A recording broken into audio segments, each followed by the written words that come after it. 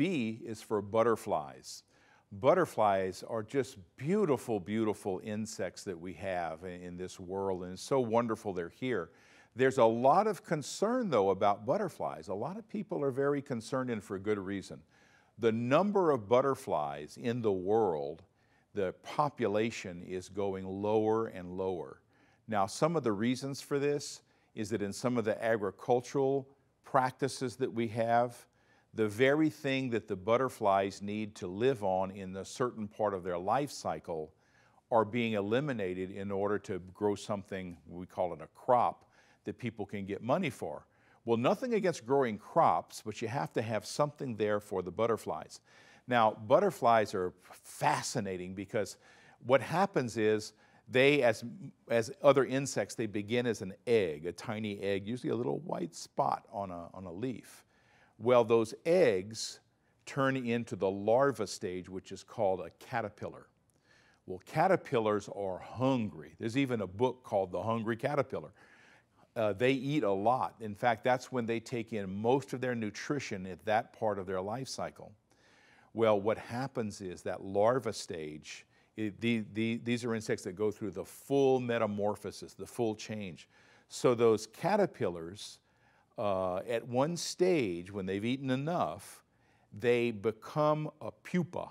Now, a pupa doesn't move very much. It's in a cocoon of some type, called a chrysalis for butterflies. And they stay in there until they're ready to mature as an adult butterfly. When they come out of that chrysalis, they have to dry their wings, and then they're an adult butterfly, and their diet changes totally. Now, some adult butterflies don't eat anything at all, and a lot of them turn to just sipping nectar out of flowers and maybe getting a little water out of the ground, and they'll even, you can see them in the mud sometimes getting just a few minerals out of the mud.